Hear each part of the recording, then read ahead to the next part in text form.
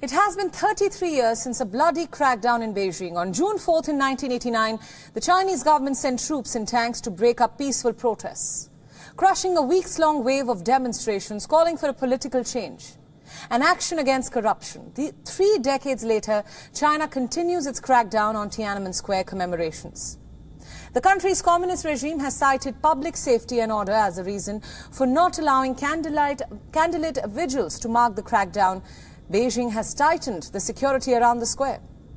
Large parts of the famous Victoria Park in Hong Kong, where the Tiananmen massacre vigils were held, have been shut down by the police. The police also warned residents not to step out for gatherings.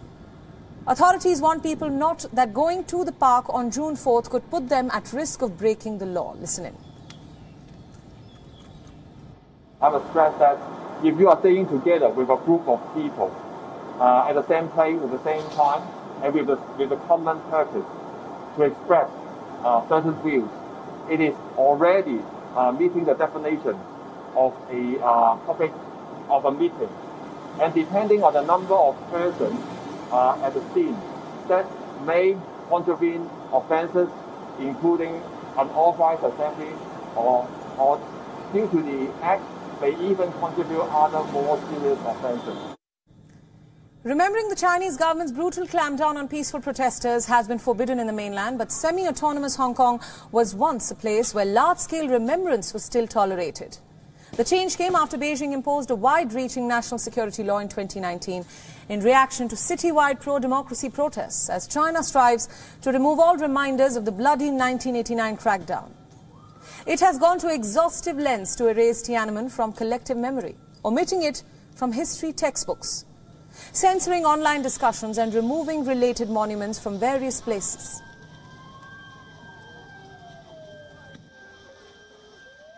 I相信點蠟燭都係一個好有意思嘅一樣嘢，即係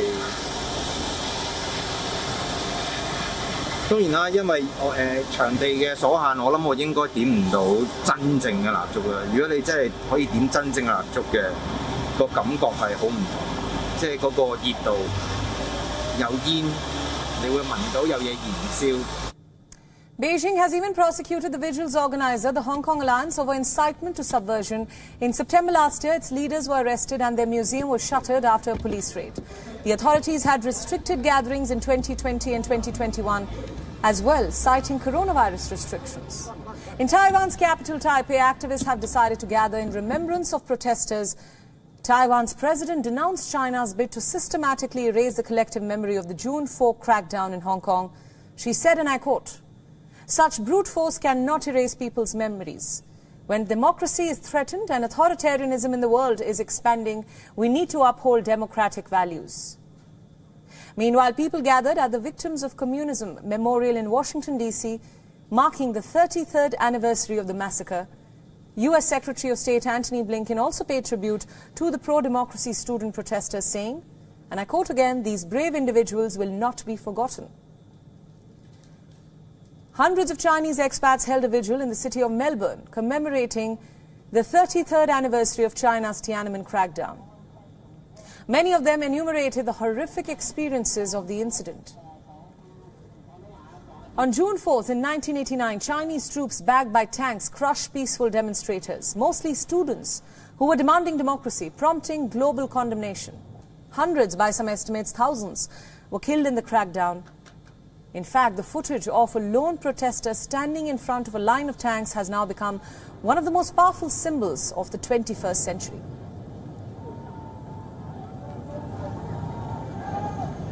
WION World is now available in your country. Download the app now and get all the news updates on the move.